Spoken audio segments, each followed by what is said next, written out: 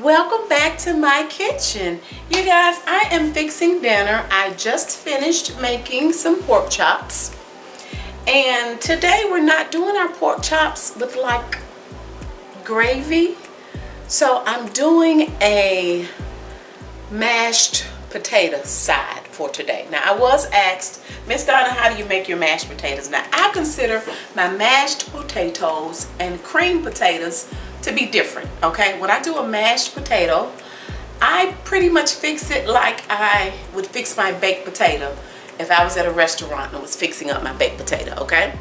So I keep it very simple, and just like I would use salt, I would use probably some pepper, but I also add sour cream and I add butter to my baked potatoes, and oftentimes I will add cheese as well. So today, since we're not doing gravy with the pork chops, I'm gonna have to fix the potatoes like my husband would eat them if he too was ordering a baked potato, because he's gonna be expecting some gravy on these potatoes. So we're doing the mash, and I'm gonna fix them up just like I would if we were fixing baked potatoes at home, or if I were fixing his baked potato up when we were out at a restaurant. Now the key to my wonderful mashed potatoes, in my opinion, is that when I'm boiling my potatoes, I make sure that that water is very, very, very flavorful. Okay, so in order to do that, I'm using my Better Than Bouillon, you guys. I'm going to use a sauteed onion. I'm going to use some roasted garlic. And then I'm also going to use a little bit of roasted chicken, just because I want to. Okay, I just want all these flavors in my potatoes, because that seasoning is going to get down on the inside of these potatoes. I like using a frying pan like this. You can see I already have my potatoes cut up, and I used probably about 8 or 9 potatoes because they were just small potatoes like this. I washed them off, I scrubbed them, and we like to leave some of the skin on our potatoes. When we eat potatoes, we eat all of it, okay? So there is some skin on here, and you can see for the most part they're cut maybe about, some of them maybe about 1/2 inch or maybe a little bit more, okay? So what I'm getting ready to do is season this water, okay? And I like to use this kind of pan, not a non-stick pan, because I'm going to use my potato masher, and you don't want to use a potato masher. You don't want to scar up or scratch up your non-stick pan. All right, so let's get these potatoes seasoned up so we can start getting them boiled. All right, I'm going to turn my burner on high so we can get this water to boiling, and I'm going to start by adding some of my roasted chicken base. You guys, I'm not going to be stingy with my seasonings at all. Now you do have to be careful. This is Better Than Bouillon. This is roasted garlic. It can be a little salty, but I think I've used it enough to kind of know, you know, what I need to do. You know what I mean, Jelly Bean? So that's the roasted garlic.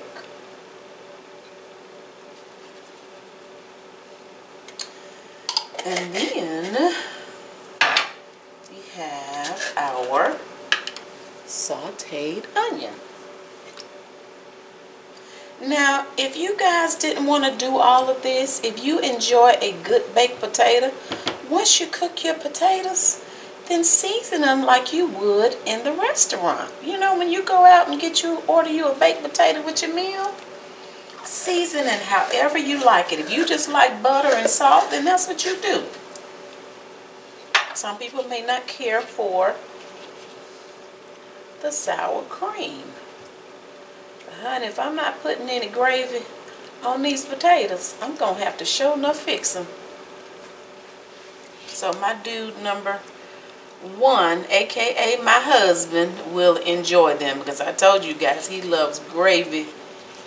His stuff's drenched in gravy. Now once this starts getting a little warm, I'm going to taste it. I'm going to taste this water, this broth. What we've done is created a very flavorful broth that we are cooking our potatoes in. Okay. And see, I'm going to taste it to see if I have enough of my bouillons. And I do. So I don't need to add any more because that is seasoned enough. So what I'm going to do now is I'm going to cover it.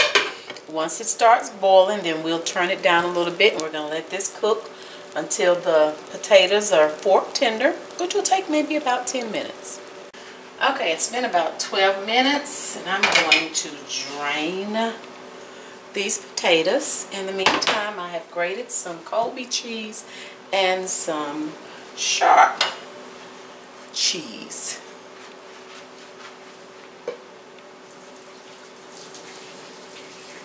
So draining all of this water off.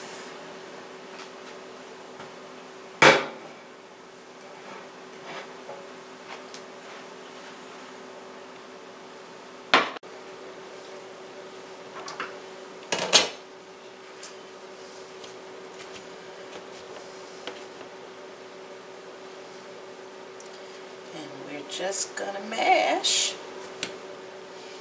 Don't like to overcook them because I want them to stay kind of fluffy. Yes, I'm adding this stick of butter, the entire stick. Who doesn't like buttery mashed potatoes?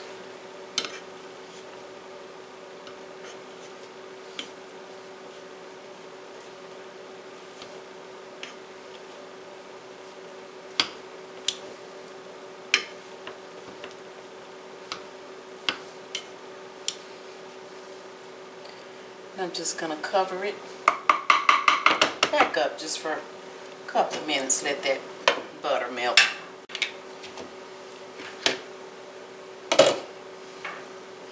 Alright, we are melted.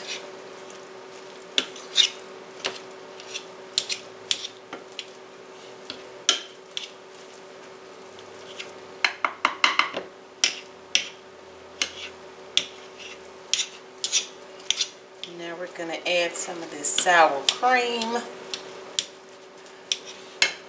it's however much you like.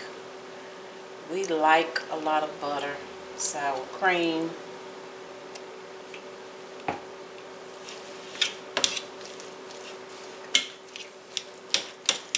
I already tell I'm going to need more.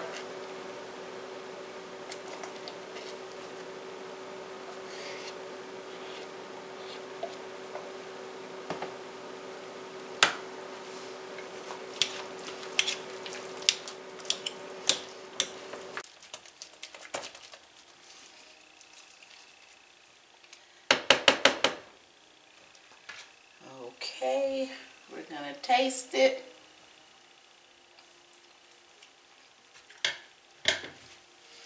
Yummy. Don't need to add any more salt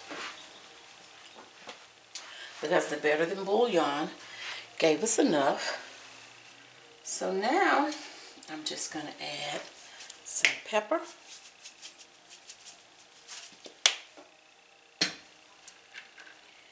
We're going to add our cheese.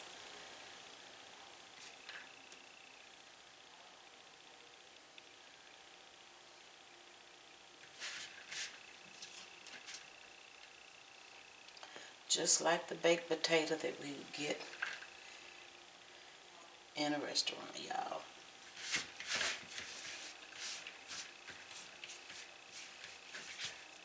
So now he's doing it like this. He won't be asking for gravy.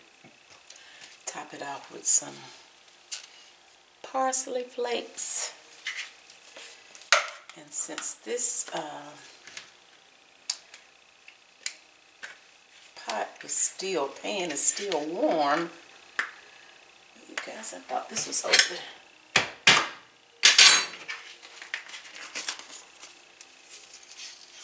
Then I'm just gonna put the lid on it and it'll melt. It'll melt this cheese, okay?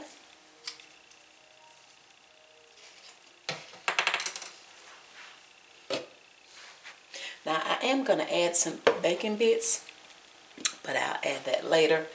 Don't want to add a whole lot because our grandbaby's gonna eat these mashed potatoes too, and I don't want a bacon bit to get hung in his throat. And I just have these little bacon bits from Walmart. But y'all, once I add these bacon bits, honey, he ain't gonna be thinking about no gravy. I just added a few bacon bits. Cheese is all melted. And we're ready to eat. So y'all, I guess this too is kind of a loaded mashed potato, but it's fixed. It's not fixed potato style because I peeled it. Because, honey, he will not just eat a plain. I don't think I've ever seen you just eat plain mashed potatoes. Why? What you mean, why? Why would you just eat plain mashed potatoes? When you can have it loaded with cheese and butter and bacon bits and all that kind of stuff, too. Yeah. And this is the only way you eat it, and it doesn't have to have gravy. Right. Told you. All right, you guys. Well, that's a wrap. Easy peasy. Don't I get to, like, taste it for everybody? Oh, I've already tasted it, but yeah, you can taste it. You tasted it? Mm-hmm. That's not my taste buds, right? Did you eat some bacon bits? Mm-hmm. I didn't put a whole lot of bacon bits on there because Jackson gonna eat some. I taste the sour cream. You do? Mm-hmm. Well, good. It's good for you. Sour cream good for you? Mm-hmm. It's supposed to be, ain't it? Ain't it? What you mean it's good for you? I think it is. It's like a delicacy. You so silly. Look, let's eat. Let's eat. Now I'm trying to give y'all some recipes here and there. I told y'all we simple. Y'all, we so simple eaters. But I'm trying to do a little something. We eat the same thing. We just fix it different ways. That's called we boring eaters. Well, I don't want to be no exotic eater. I'm not going to eat junk, snails and stuff like that. I'm just not going to do it. I'm not going to do it. I had to grow up eating bugs. Oh, bless your heart. You had to eat bugs? Yeah, baby, we was... Don't say that you had to eat no bugs. Quit telling the story. I'm telling Mom on you. No, we was broker than the 10 Commandments. You ain't have to eat no doggone bugs.